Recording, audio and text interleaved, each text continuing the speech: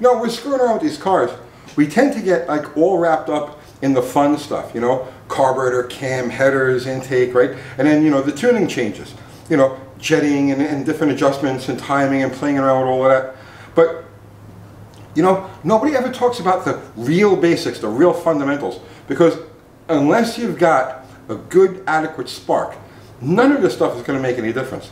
In fact, you can make a change that would normally be positive, that the engine would react to positively, and the thing will fall on its face because it doesn't have enough spark to, you know, to light the fire and make the thing go.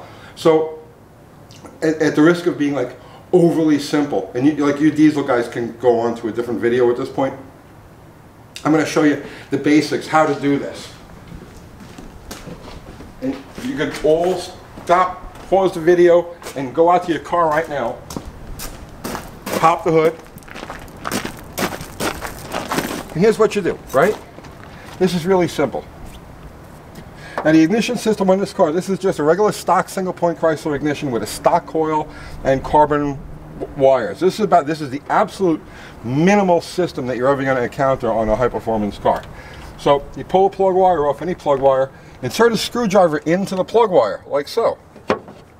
Then we start the car. Now you can already hear this thing snapping. So grab the screwdriver and hold it to the ground. And right there is what you should be seeing.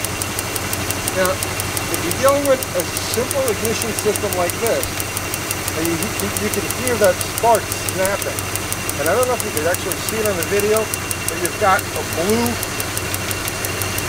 spark. Okay? And I'm holding the screwdriver about 1/3 of an inch away from ground. Okay, let me shut this thing off.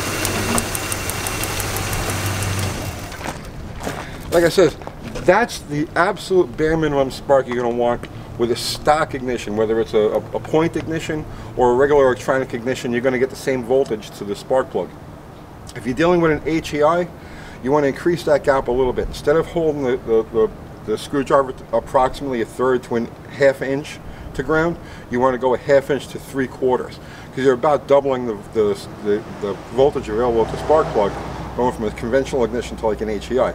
And if you've got a super ignition with a giant coil and an MSD, you want to go 3/4 of an inch, and that thing should go, you know, you should get that ratcheting, you know, snapping spark.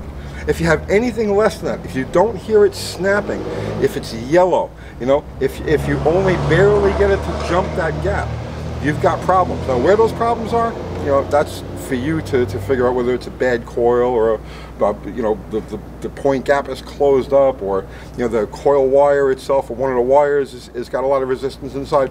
You've got to troubleshoot that, and we'll do a whole video series on that down the road.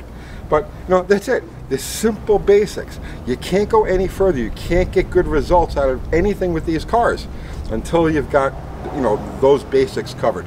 That's it. I see them. Oh, by the way, check out Stickman's Garage, our sister channel. He just put up a great video on a direct back-to-back comparison between a stick and an automatic in his race car. Good shit. So anyway, that's it. I'll see you tomorrow.